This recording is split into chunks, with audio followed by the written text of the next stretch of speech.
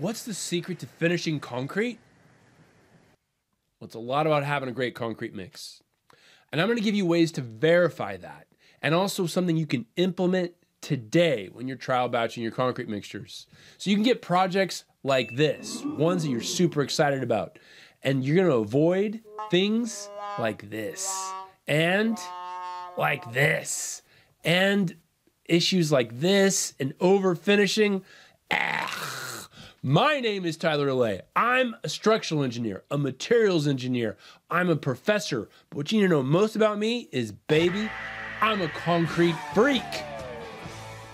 So I know you're asking, how can I design a mix to make sure that it's easy to finish? Well, if you stick around, I will show you how different cements impact your finishing. Yeah, like 1L versus 1,2. I also compare different fibers, right?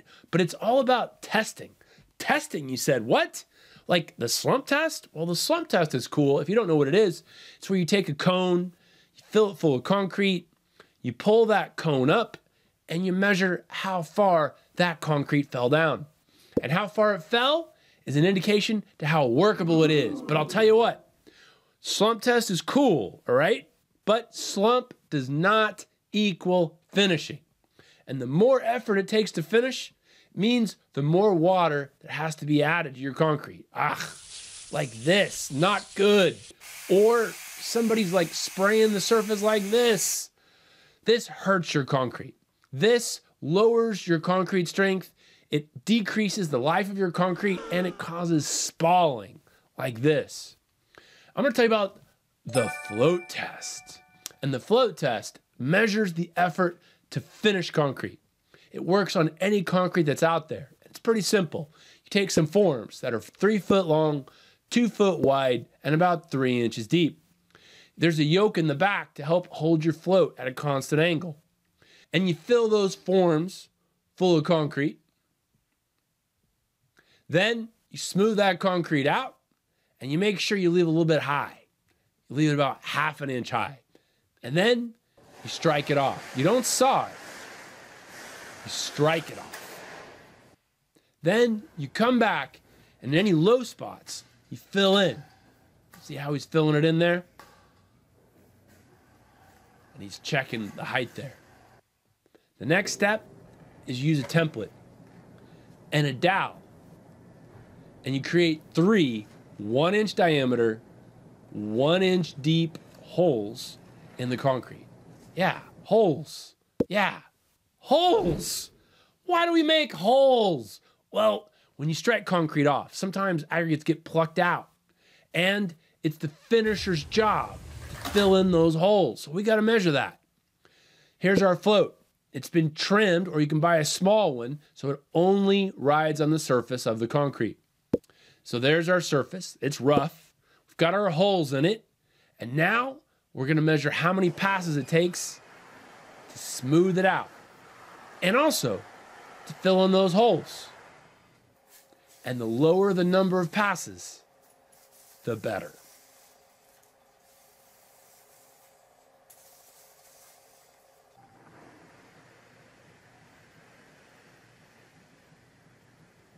That's a beaut.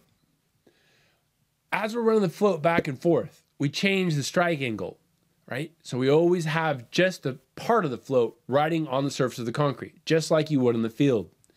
When you do the inspection during the test, you only look in the center, not near the edges, just this area.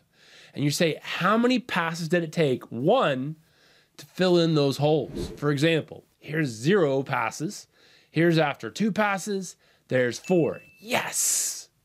Now you say, how many passes does it take to make a smooth surface? There's 2 different numbers that come out of the float test. Number 2 is how many passes it takes to make a smooth surface.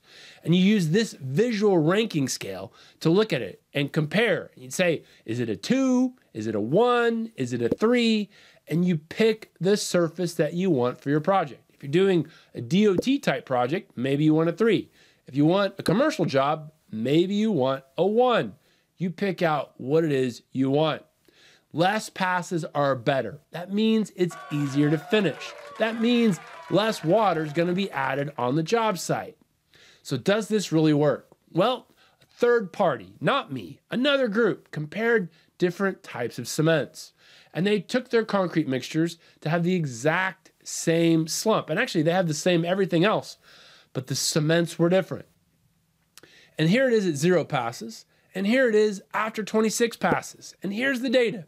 The y-axis shows the number of passes. Lower is better. And there, the 1-2 is shown on the left, and the 1L cement is shown on the right, both with slag.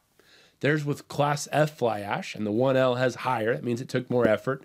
And there's 2 different 1Ls and 2 different 1-2s, and every single time the 1L took higher. So the 1L took more passes. That means it's going to take more effort to finish in the field. But be careful, ladies and gentlemen. Just because this 1L took more, that does not mean they're all the same. Some of them, actually, I've tested, don't require any more effort to finish than a 1-2, but these did. But if you know this is coming, you can adjust your mix. You can be ready. You can be armed to be prepared for it. So how about fiber? Can you finish fiber reinforced concrete? Well, I'm going to compare 8 different plastic fibers, 3 different steel fibers at 3 different dosage levels. And I'm first going to show you visually what it looks like at 0.5% by volume. There's a mix at 0 passes. Look at all those fibers in the surface. But after 4 passes, it gets a little bit better. And after 10 passes, it's getting to look pretty good. This graph shows the 11 different fibers at the bottom. And on the far left, that one has no fibers in it at all. On the y-axis, it shows the number of passes it took to make the surface smooth. So lower is better. Now, for each one of the bars, the first bar shows the lowest dosage, then the second bar shows the middle dosage, and the third bar shows the highest. Some of them didn't do very well. But in general, as fiber dosage increased, the finishability decreased. But not all fibers perform the same. Some did great and some have issues. So the float test allows you to compare how the fibers finish. There's nothing else out there that can help you do this. But another tool that's really powerful is the tarantula curve. And the float test was instrumental in developing the tarantula curve. If you don't know what it is, check it out. The float test is a crazy useful tool. It can help you look at cements, at admixtures, at fibers, at different sand contents or blended sands. That's manufactured sands and natural sands together.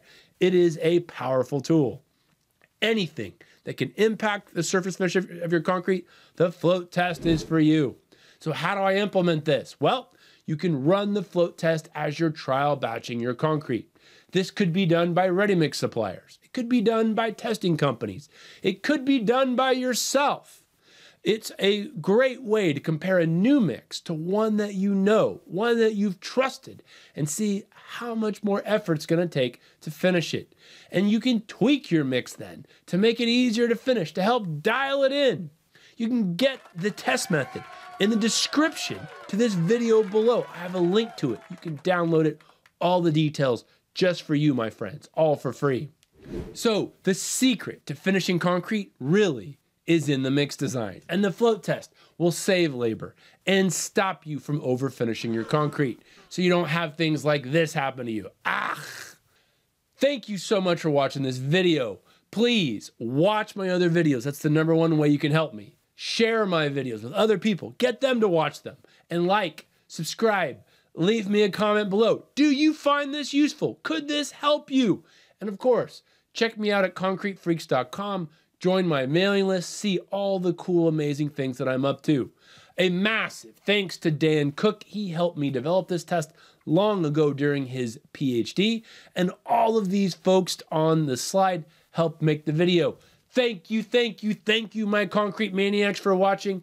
Take care. Love you guys. Love you girls. Bye.